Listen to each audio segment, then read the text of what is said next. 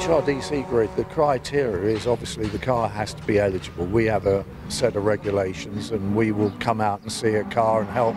If somebody's building a car, we'll make sure it's built properly from the word go. Criteria is that you've got to have a race licence. You obviously have to pass the NARDS before that and get your race licence. As long as the cars comply to our various regulations, that's all there is.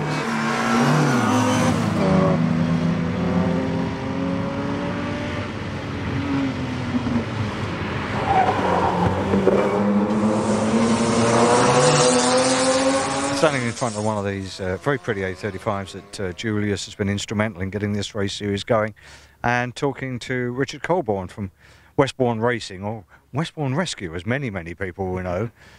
This is one of your cars, not the only one of your cars here today, and both of your sons are here, both driving and both very keen drivers. Yeah, that's correct. So the A35s are what they first started doing historic cars in back in 2015 when we built some ready for the Goodwood revival when it was all A35s, and from there we kind of got the bug, progressed, and now we've got probably about 15 cars we look after for various people, from A35s, A40s, MG midgets, lots of British cars. So this is very much a sideline, if you like, a hobby side of your business, which has suddenly turned into a race prep business. Yeah, it's supposed to be a hobby. We also race modern cars as well as part of the team, but this side of it was just supposed to be fun. But as many things, it steamrolls, and yeah, now we've got lots of customer cars to look after as well.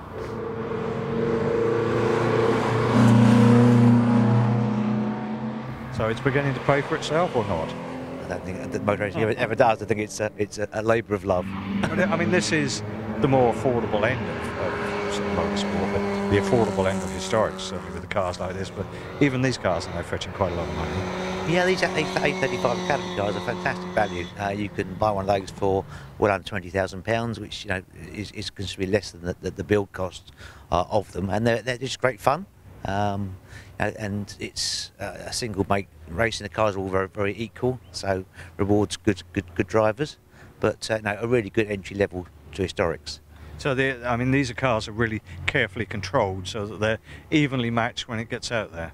Yeah, they've got a controlled engine, the same gearbox in all the cars, and the suspension components are controlled as well. So the cars are all very similar. So a good place to start, if you can invest a little bit of time, a little bit of money, and get yourself a licence, you can do this.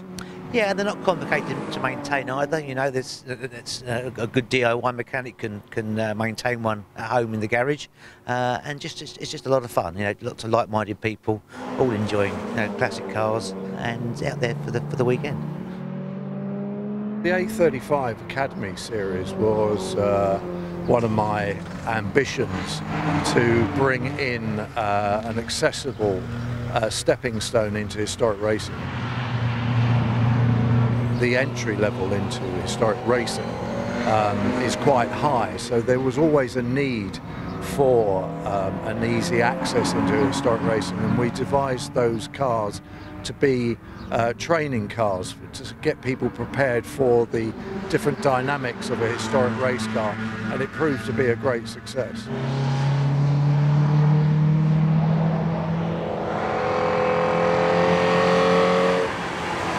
We keep very strict regulations. We don't want to see cars being built at no expense. Therefore, we try and keep a cap on the regulations. But we have various levels. So the Academy really was a starter level, a very basic racing car to learn the basics of just driving and race craft. But as you progress through the HRDC, you get into some quite sophisticated cars. Well, we've already said that HRDC is home to many and various cars. A lot of them are at the more affordable end of motorsport. This is at the other extreme, I think. It's owner Guy Harmon. This is the Fraser Nash. It's absolutely drop-dead gorgeous and with an incredible history, Guy. Tell us a bit about the car. Well, it's a 1952 car. It was an Earl's Court motor car. A chap called Briggs Cunningham liked the look of it. big collector, big racer, as we know, and thought I'd have that, so we shipped it back home and did Sebring 12-hour race the next year. It's a team car for Cunningham in 1953. And an incredibly successful racer as he was on the American sports car scene. And, you know, if you're going to take a car like this to Sebring, it's a serious motor car. It didn't finish Sebring, unfortunately. I think it lost a half shaft or something, but he was a guy who liked very pretty sports cars, and it took his fancy. So, yeah, it's a nice thing. How long have you owned it, Guy? I've had it about 3 years now, and we've gone through all the car with the company Classic Autos. The wings weren't quite right on it when we got it, so we put those right. And, yeah, got it out racing at Goodwood, so it's lovely. And is it entered into the revival or the members' meeting? We were lucky enough to do the revival last year at the Freddie March, which was great fun. And we're also lucky enough to get a ticket for the members' meeting, so we look forward to doing that.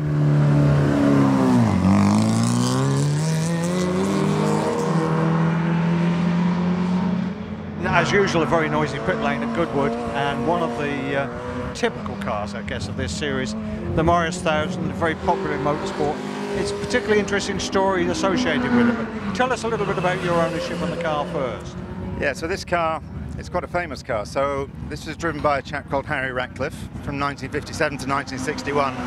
And Harry was my father's best friend. So my father was Jeff Goodliff, and he and Harry had a business for 40 years in motor racing, and they both passed away now, unfortunately. So I have built this car in celebration of their lives.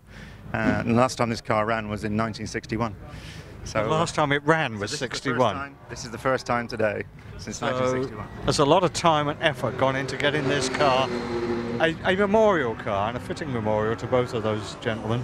And to get it here on the track day, will it be running in the rest of the series? It will run in the rest of the series, yes. So really looking forward to it. It's going to be great fun. Is HRDC, you think, the right place for this sort of car, for this sort of testimonial? I think it's brilliant, yeah. So a celebration of these cars is fantastic. So, and a great opportunity to race the car again, I think. No, I love it. I mean, it's really enthusiastic about the whole thing.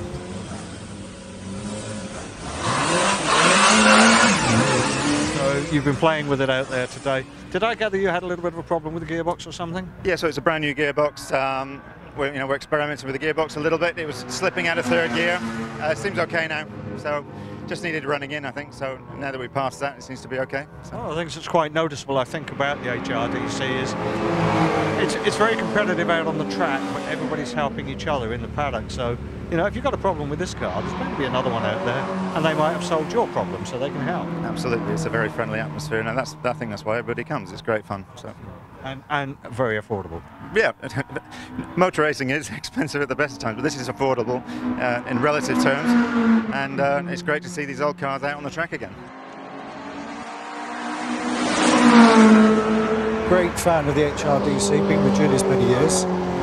Also a very proud sponsor of them with our company NL Property, and also lucky enough to have a Mark 1 Jag, which is fantastic fun, and everything about touring cars should be is in that car. So great fun series, great camaraderie with all the racers, and just about best fun racing you can have, really. They are two very different cars. Very the Mark 1 Jaguar to this, though. Slightly heavier, yes. I think. Slightly heavier. Like about 3 times. Yeah, or a bit more. But, you know, there's still great fun things. Rear-wheel drive, get some, you know, tail-out action. It's what it's all about. And it's, yeah, they're just nice old British sports cars.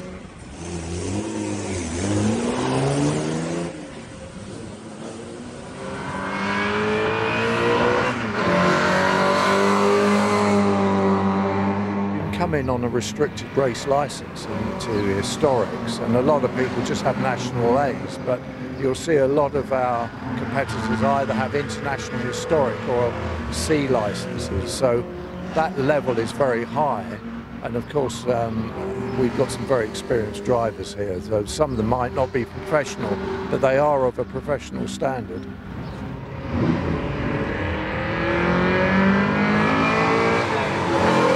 Jonathan, a stalwart of the HRDC, in a Mini Cooper S, pretty competitive in this one. Yeah, I sort of refuse to grow old, I'm afraid, and I can still throw it around quite quickly. When I get in a Formula Ford, I suffer because of my weight and my age, but in a Mini, it's not so much as a hindrance because you're sliding most of the time.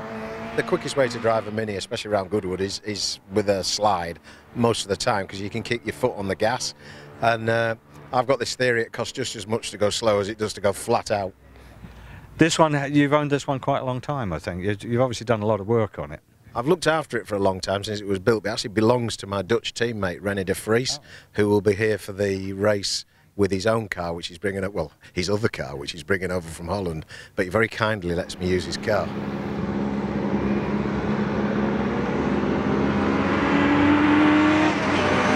This is old technology, but it's affordable technology. It's old technology, but when someone said to me, they said, well, the engine's a 1293, is it historic spec? It is, but it's about as historic as a digital watch. It's brought up to date. It's got a lot of nice components inside, mainly for reliability, and they have gained a little bit more power. But the good thing is, the way that they're doing this race is everybody is sealed. They're checking the bore and stroke, then sealing the engine, so we all turn up, hopefully, for a level playing field. That's exactly what we want to hear, that anybody can join in and anybody can then pitch themselves against the other drivers. But the equipment is broadly similar. Oh yeah, it's still a 1965 Mini Cooper S. I mean, some of the rules that Goodwood are insisting we adhere to, like the track width front and rear, and you know, gradually over the years we've all sneaked a little bit here and a little bit there, and I think a lot of us have had to put our cars back to where probably they should be. The interesting thing is, I mean, we watched you out there this morning coming down Lavant and into Woodcut, and you know, you're clearly pushing the car quite hard. You're not babying it, but some of the Minis out there are trying very hard as well, and it's quite even competition. I think they take corners slightly different to me. You'll think you're going faster than a Mini drives past you as if you're stationary, but I haven't tried a Mini yet. And again, slightly different to the Mark 1 as well.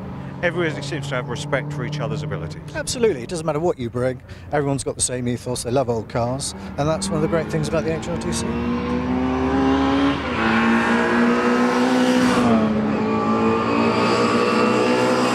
We run 2 track days at Goodwood every year, and that gives our members a chance to, as you say, shake down their cars and get their cars ready for the season. It's also a little bit of showcasing for Goodwood, because a lot of our cars go to Goodwood for members meeting and the revival in September, so the revival is certainly supported by a great deal of HRDC members. We have a very strong membership, and a lot of our members have more than one car, as you probably know. So at our events, they're probably running in 2 or 3 races on a single meeting.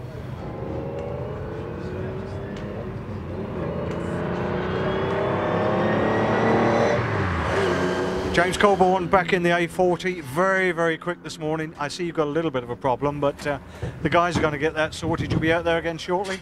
Yeah, no, it's just purely fettling to the front end, trying to find that little bit more time on it, so it's nothing really repairs or anything, it's just changing a setup and seeing if we can get any more out of it, really. You were very rapid out there this morning, clearly enjoying yourself.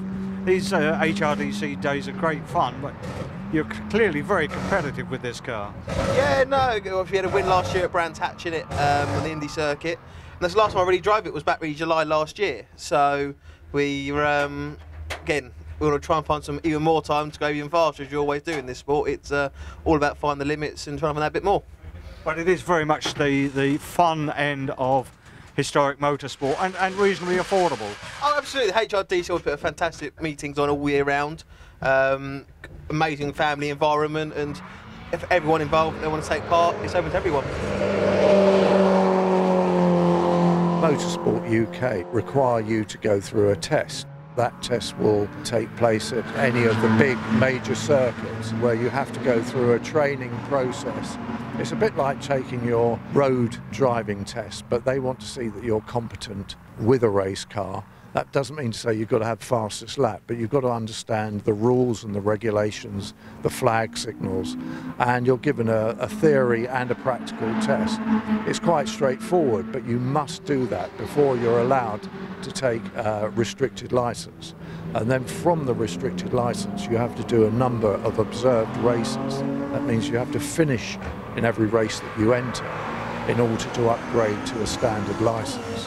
So that's not about being faster, it's not about being a hot shoe with limitless amounts of money and perhaps an awful lot of talent. You've got to go out there and prove you're safe to be around other competitors. Absolutely, it's nothing to do with being a fast driver. It's quite the reverse. It's to see that you're competent and safe, and that you are comfortable on a racetrack with 30 other competitors in a race situation.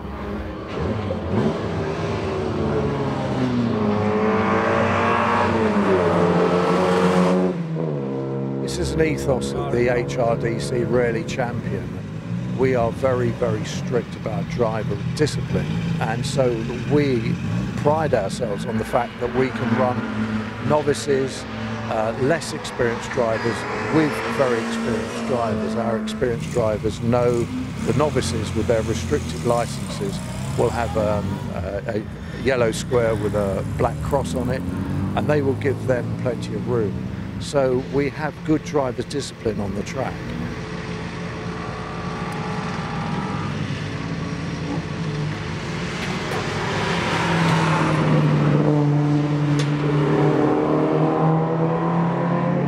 It's affordable at various levels, of course, subject to what you're driving. But the idea is that it is, you know, camaraderie that's in the paddock goes through onto the circuit. That doesn't mean to say that nobody's trying hard, but they're trying hard and fair, and that's an ethos that we really do support.